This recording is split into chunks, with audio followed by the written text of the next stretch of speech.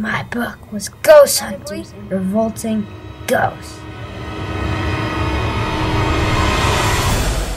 In the beginning, Tom went to the cellar to get orange juice for his mom.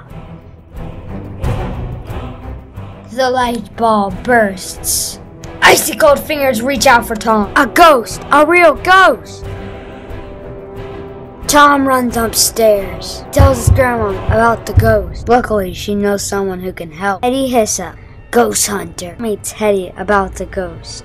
She says he's an averagely spooky ghost in ASG. Hetty's help, they talk to the ghost. Ghost tells him he's afraid of something. In his old house, there's an IRG. Brayden, revolting ghost.